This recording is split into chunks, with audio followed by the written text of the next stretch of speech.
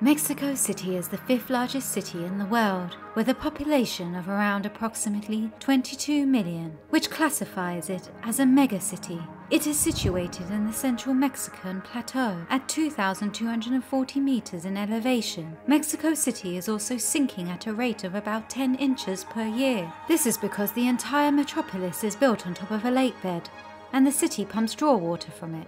The ground below is sandy and unstable, which amplifies even small earthquakes by as much as 500%. And all these factors have caused problems in the last decades with regards to the urban infrastructure, water management, and waste disposal. Mexico City is the second biggest producer of waste amongst the world's megacities. More than half of this waste is produced at home, which is collected by 2,400 diesel-powered garbage trucks, and approximately 90% of all the trash ends up in the landfill, which emits methane, a potent greenhouse gas, accounting for 10% of global emissions, and it is severely impacting the health of the people and the environment. However, in recent years, the local people of Mexico City have been turning this around. In this video, we will show you how an abandoned trash pit has been turned into a green waste management system using an innovative Mexican technology that reduces CO2 emissions in the recycling process,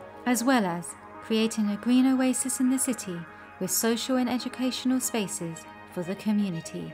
So stick with us as we dive into today's video.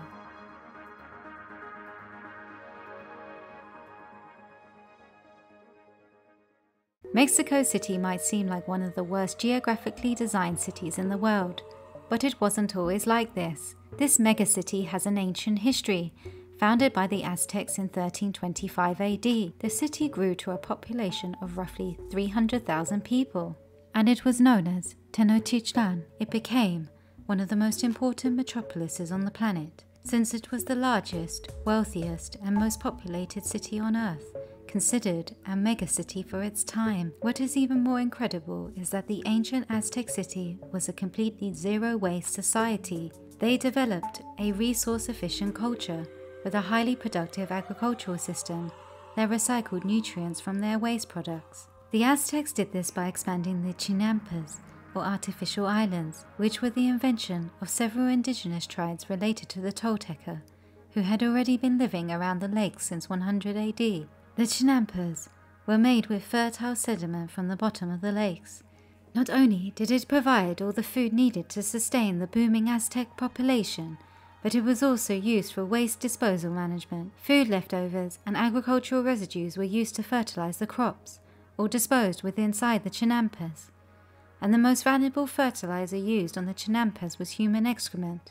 Urine was used as a fixative in dyeing of fabrics. The Aztecs demonstrate that a society can build a strong economy by making an efficient use of resources and not wasting anything. Unfortunately, after the Spaniards defeated the Aztec military in 1521 AD, they dismantled the waste management system, drained the lakes, and built Mexico City over the lake bed. Mexico City's population has been growing exponentially in the last century. As a result, water and waste management has been in a crisis, along with the challenges of feeding a growing population. In the district of ROMA Sur in Mexico City, the local residents have been tackling these challenges head-on. This place is called HUERTA ROMA VERDE, which covers an area of nearly 8,000 square meters. It used to be part of a housing estate of several apartment buildings that were destroyed by the major earthquake of 1985.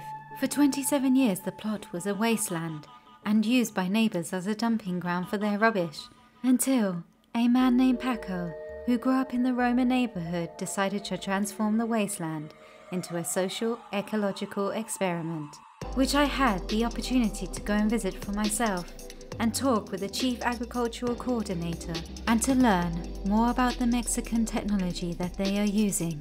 But before entering the waste disposal center, I took a walk through the Mandala garden. This is where the project originally began and grew organically outwards. In the center is a water collection tower, and all around are raised beds.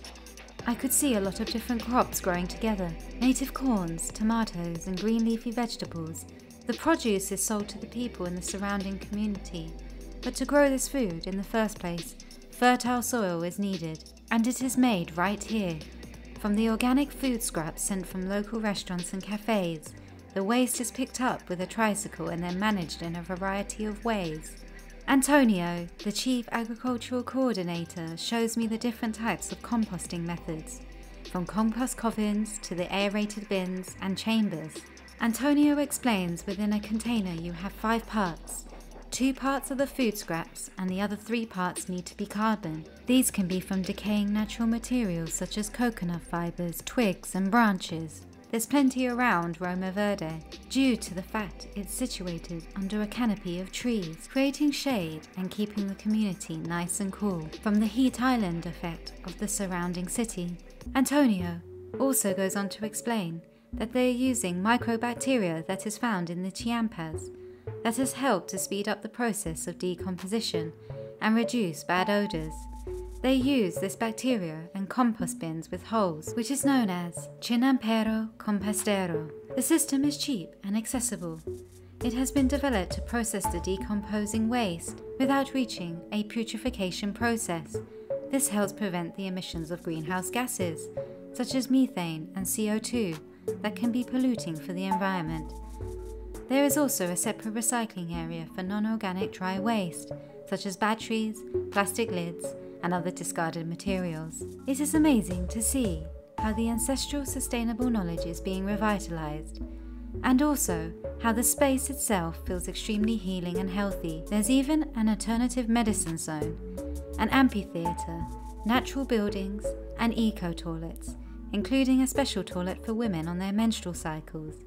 Even the grey water from the sink is being reused. HUERTA Roma Verde is a perfect example of a zero-waste holistic community within a megacity. Just imagine if we dedicated more zones in our local neighbourhoods where we took care of our waste management, but we also used it and transformed the waste into useful materials again that can feed people whilst creating a social and healing space, instead of the lunacy of disregarding what we throw out as trash, which we pay for other people to take away and just forget about, whilst polluting our environment further. It's already been proven unsustainable and will only continue to be going forward if we don't decide to make a change today.